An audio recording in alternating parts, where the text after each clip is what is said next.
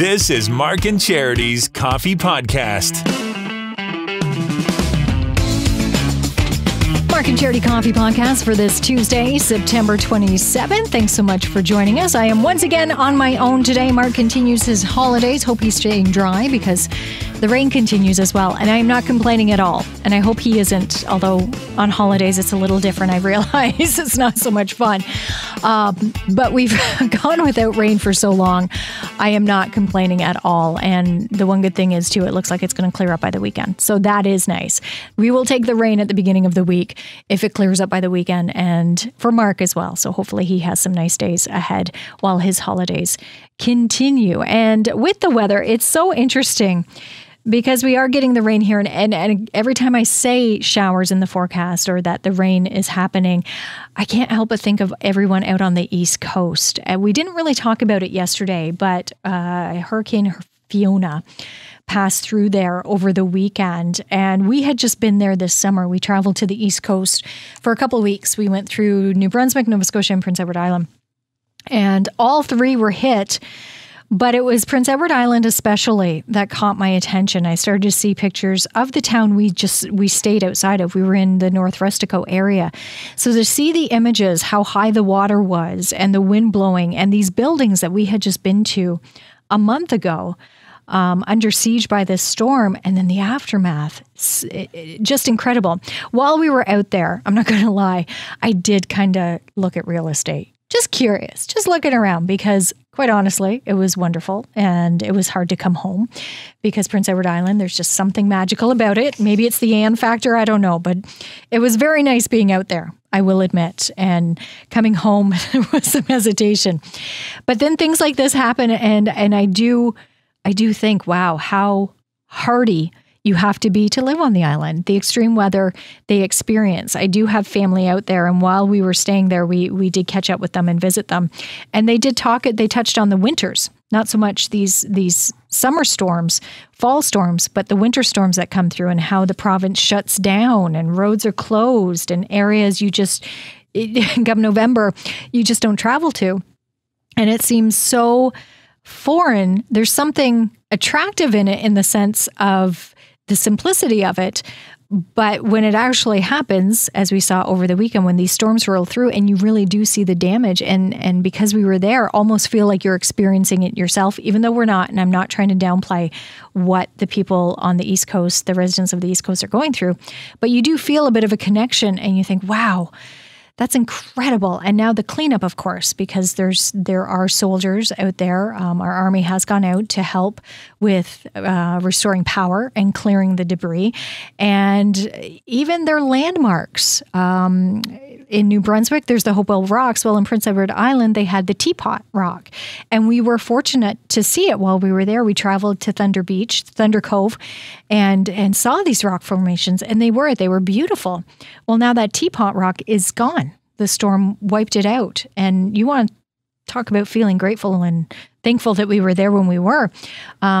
We do have these pictures now and memories of being there. And now it's gone. And nobody else is going to have those memories, or nobody new to the area will have those memories. It's amazing what Mother Nature can do. And she reminds us every so often just how powerful she is. So very interesting. And of course, we are thinking of everyone out on the East Coast, relatives, friends, strangers, everyone out there living on the island, and in New Brunswick and Nova Scotia, Cape Breton, also hard hit, and hoping that their power will be restored shortly and they can hunker down for the winter now. But thoughts and prayers going to the East Coast of Canada after that storm. This morning, I touched on a new book by Kelly Ripa. Talk about switching gears. But this also piqued my interest this morning and got me thinking. Kelly Ripa is sharing her quote-unquote roller coaster ride to happiness in a new book, Livewire, long-winded short story. She's featured on the cover of People magazine, and it covers her life as a mom, as a wife, and as an actress and co-host of this hit television show. So it spans from the time she started on the show in 2001 until now with Ryan Seacrest, and she kind of pulls the curtain back and gives us all a glimpse behind the scenes, her experiences and what has happened over the course of the 20 years she's been on the show. What I found so interesting about this, not that she has a new book, so much as the fact that she's telling stories or sharing her stories about Regis Philbin, who, as we know, passed away a few years ago. I always question this when people decide to talk about their experiences with people after they're gone, because those people now can't either defend themselves or add to the story, give a different perspective. We kind of have to go by what Kelly is sharing. And it's, I don't know. There's something about it that just doesn't sit well with me, because I think that's not really fair. You could have put this book out 5 years ago, and Regis still would have been here. And not that Regis needs sympathy or he's a victim here by any means, because she says she's not trying to badmouth anybody or tarnish anybody's reputation. And there are people that she shares stories about that who are still alive. But in his case, being Regis, it just feels like maybe she waited too long, that maybe there is that element. Did she wait, or question to be asked, did she wait until he passed before he put it out? Because he can't respond. I don't know. It'll be interesting. Will I read the book? Yes, I will, because I am a fan of the show. And I remember watching it when it was Regis and Kathy Lee, and then when it was Regis and Kelly, and now with Kelly and Ryan. And as a working woman in television, as well as a mom and wife, I do find her very interesting. She hasn't shied away. I do admit that. Kelly Ripa has never shied away from sharing her personal stories. Everything from the time when she first started on the show, there was a psychic, and he gave away the fact that she was pregnant with her third child before they had time to tell anybody. She's also shared about her kids walking in on her and her husband, Mark.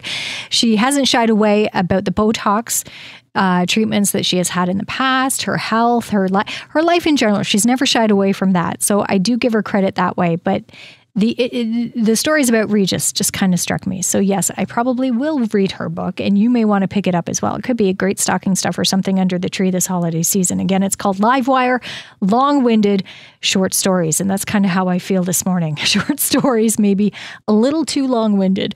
But thank you for joining me this morning for the Mark and Charity Coffee Podcast. Hopefully you found it somewhat interesting and you've enjoyed your coffee break today. Now it's time, to get back to work.